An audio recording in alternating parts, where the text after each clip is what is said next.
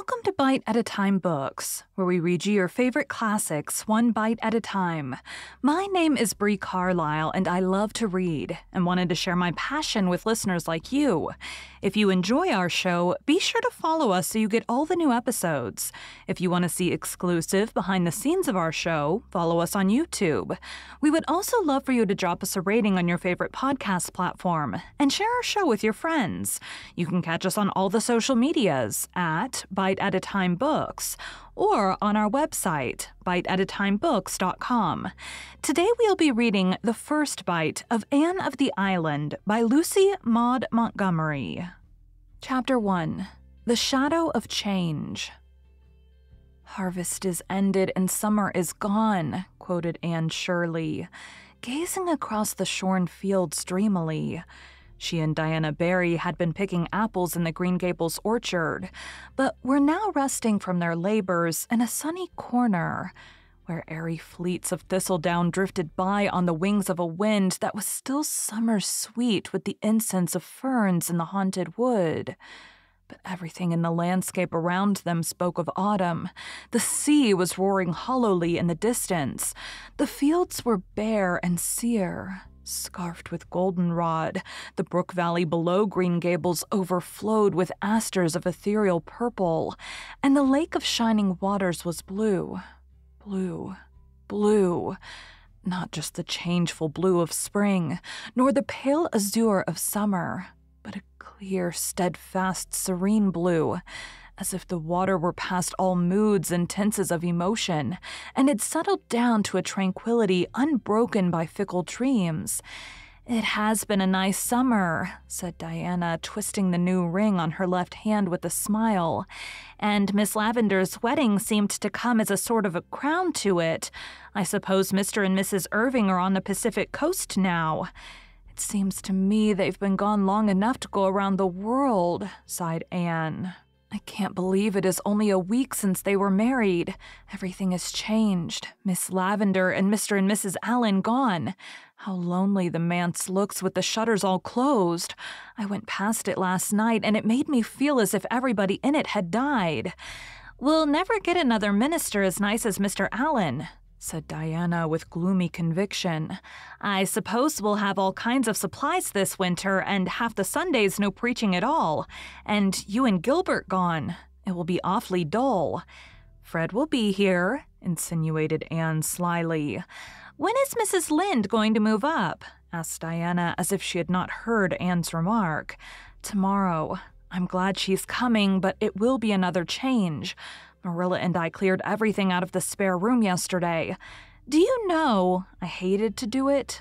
Of course it was silly, but it did seem as if we were committing sacrilege. That old spare room has always seemed like a shrine to me. When I was a child, I thought it the most wonderful apartment in the world. You remember what a consuming desire I had to sleep in a spare room bed, but not the Green Gables spare room. Oh no, never there. It would have been too terrible. I couldn't have slept a wink from awe. I never walked through that room when Marilla sent me in on an errand. No, indeed, I tiptoed through it and held my breath, as if I were in a church, and felt relieved when I got out of it. The pictures of George Whitefield and the Duke of Wellington hung there, one on each side of the mirror, and frowned so sternly at me all the time I was in, especially if I dared peep in the mirror, which was the only one in the house that didn't twist my face a little. I always wondered how Marilla dared house-clean that room. And now it's not only cleaned, but stripped bare. George Whitefield and the Duke have been relegated to the upstairs hall. So passes the glory of this world," concluded Anne with a laugh in which there was a little note of regret. "It is never pleasant to have our old shrines desecrated, even when we've outgrown them." "I'll be so lonesome when you go," moaned Diana for the 100th time. "And to think you go next week." "But we're together still," said Anne cheerily. "We mustn't let next week rob us of this week's joy. I hate the thought of going myself. Home and I are such good friends. Talk of being lonesome. It is I who should groan. You'll be here with any number of your old friends and Fred, while I shall be alone among strangers not knowing a soul. Except Gilbert and Charlie Sloane," said Diana, imitating Anne's italics and slyness. Charlie Sloane will be a great comfort, of course, agreed Anne sarcastically, whereupon both those irresponsible damsels laughed. Diana knew exactly what Anne thought of Charlie Sloane, but despite sundry confidential talks, she did not know just what Anne thought of Gilbert Blythe. To be sure, Anne herself did not know that. "The boys may be boarding at the other end of Kingsport for all I know," Anne went on. "I'm glad I'm going to Redmond, and I'm sure I shall like it after a while, but for the first few weeks I know I won't. I shan't even have the comfort of looking forward to the weekend visit home as I had when I went to Queen's. Christmas will seem like 1,000 years away. Everything is changing, or going to change," said Diana sadly. "I have a feeling that things will never be the same again, Anne." "We have come to a parting of the ways, I suppose," said Anne thoughtfully. "We had to come to it. Do you think, Diana, that being grown up is really as nice as we used to imagine it would be when we were children?" "I don't know. There are some nice things about it," answered Diana again, caressing her ring with that little smile which always had the effect of making Anne feel suddenly left out and inexperienced. "But there are so many puzzling things, too. Sometimes I feel as if being grown up just frightened me, and then I would give anything to be a little girl again." "I suppose we'll get used to being grown up in time," said Anne cheerfully. "There won't be so many unexpected things about it by and by, though, after all, I fancy it's the unexpected things that give spice to life. We're 18, Diana. In 2 more years, we'll be 20. When I was 10, I thought 20 was a green old age. In no time, you'll be a staid, middle-aged matron, and I shall be nice old maid Anne coming to visit you on vacations. You'll always keep a corner for me, won't you, Di, darling? Not the spare room, of course. Old maids can't aspire to spare rooms, and I shall be humble as Uriah Heep and quite content with a little over the porch or off the parlor cubbyhole." "What nonsense you do talk, Anne," laughed Diana. "You'll marry somebody splendid and handsome and rich, and no spare room in Avonlea will be half gorgeous enough for you, and you'll turn up your nose at all the friends of your youth. That will be a pity, but my nose is quite nice, but I fear turning it up would spoil it," said Anne, patting that shapely organ. "I haven't so many good features that I could afford to spoil those I have, so even if I should marry the king of the Cannibal Islands, I promise you I won't turn up my nose at you, Diana." With another gay laugh, the girls separated, Diana to return to Orchard Slope, Anne to walk to the post office. She found a letter awaiting her there, and when Gilbert Blythe overtook her on the bridge over the Lake of Shining Waters, she was sparkling with the excitement of it. "Priscilla Grant is going to Redmond, too," she exclaimed. "Isn't that splendid? I hoped she would, but she didn't think her father would consent. He has, however, and we're to board together. I feel that I can face an army with banners or all the professors of Redmond in one fell phalanx, with a chum like Priscilla by my side."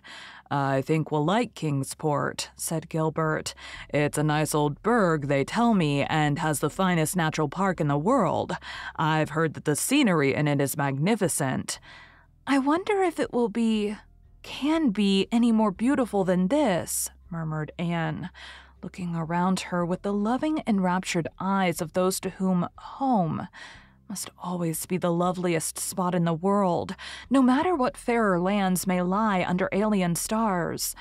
They were leaning on the bridge of the old pond, drinking deep of the enchantment of the dusk, just at the spot where Anne had climbed from her sinking dory on the day Elaine floated down to Camelot. The fine empurpling dye of sunset still stained the western skies, but the moon was rising, and the water lay like a great silver dream in her light. Remembrance wove a sweet and subtle spell over the 2 young creatures. "You're very quiet, Anne," said Gilbert at last. "I'm afraid to speak or move for fear all this wonderful beauty will vanish just like a broken silence," breathed Anne. Gilbert suddenly laid his hand over the slender white one lying on the rail of the bridge. His hazel eyes deepened into darkness. His still boyish lips opened to say something of the dream and hope that thrilled his soul. But Anne snatched her hand away and turned quickly. The spell of the dusk was broken for her. I must go home," she exclaimed with a rather overdone carelessness. "Marilla had a headache this afternoon, and I'm sure the twins will be in some dreadful mischief by this time. I really shouldn't have stayed away so long." She chattered ceaselessly and inconsequently until they reached the Green Gables lane. Poor Gilbert hardly had a chance to get a word in edgewise. Anne felt rather relieved when they parted. There had been a new, secret self-consciousness in her heart with regard to Gilbert, ever since that fleeting moment of revelation in the garden of Echo Lodge.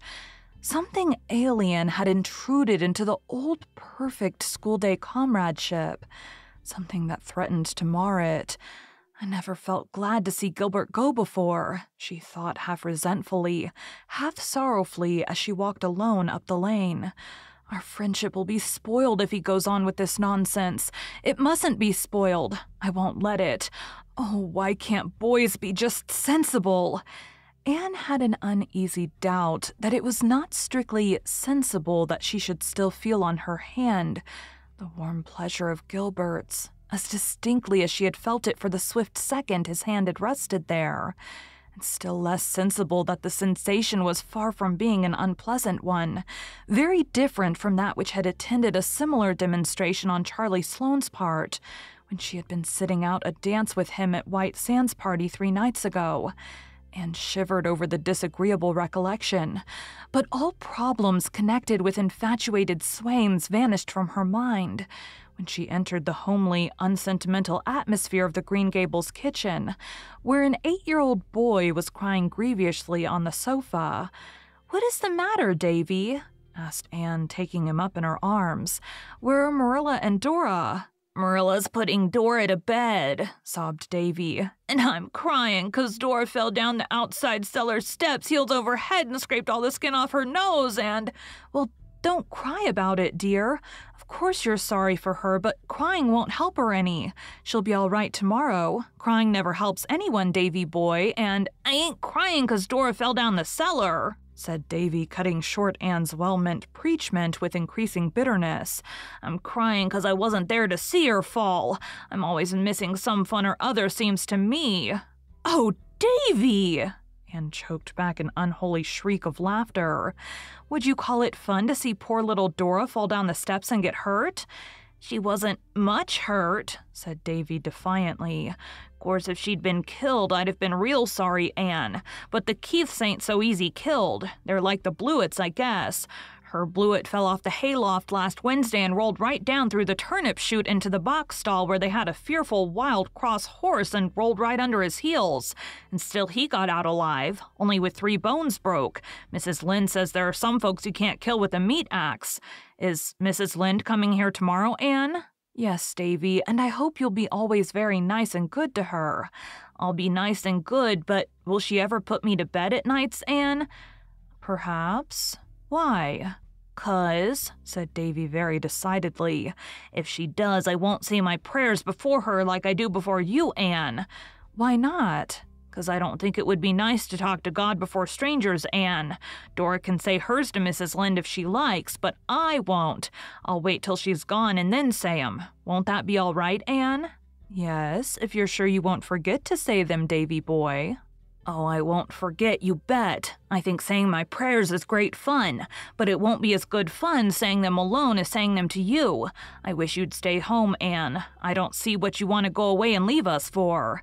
"I don't exactly want to, Davy, but I feel I ought to go." "If you don't want to go, you needn't. You're grown up. When I'm grown up, I'm not going to do one single thing I don't want to do, Anne."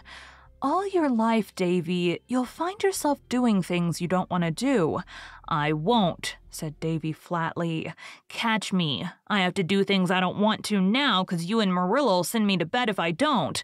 But when I grow up, you can't do that and there'll be nobody to tell me not to do things. Won't I have the time? Say, Anne, Milty Boulter says his mother says you're going to college to see if you can catch a man. Are you, Anne? I want to know." For a second, Anne burned with resentment. Then she laughed, reminding herself that Mrs. Boulter's crude vulgarity of thought and speech could not harm her. "No, Davy, I'm not. I'm going to study and grow and learn about many things." "What things?" "Shoes and ships and sealing wax and cabbages and kings," quoted Anne. "But if you did want to catch a man, how would you go about it? I want to know," persisted Davy, for whom the subject evidently possessed a certain fascination. "You'd better ask Mrs. Bolter," said Anne thoughtlessly. "I think it's likely she knows more about the process than I do." "I will the next time I see her," said Davy gravely. "Davy, if you do!" cried Anne, realizing her mistake. "But you just told me to," protested Davy, aggrieved. "It's time you went to bed," decreed Anne by way of getting out of the scrape. After Davy had gone to bed, Anne wandered down to Victoria Island and sat there alone, curtained with fine-spun moonlit gloom, while the water laughed around her in a duet of brook and wind. Anne had always loved that brook. Many a dream she had spun over its sparkling waters in days gone by. She forgot lovelorn youths, and the cayenne speeches of malicious neighbors, and all the problems of her girlish existence. In imagination, she sailed over storied seas that washed the distant shining shores of fairylands forlorn, where lost Atlantis and Elysium lie, with the evening star for pilot, to the land of heart's desire. And she was richer in those dreams than in realities, for things seen pass away, but the things that are unseen are eternal. Thank you for joining Bite at a Time Books today, while we read a bite of one of your favorite classics. If you enjoy our show, be sure to follow us so you get all the new episodes. If you want to see exclusive behind the scenes of our show, follow us on YouTube. We would also love for you to drop us a rating on your favorite podcast platform and share our show with your friends.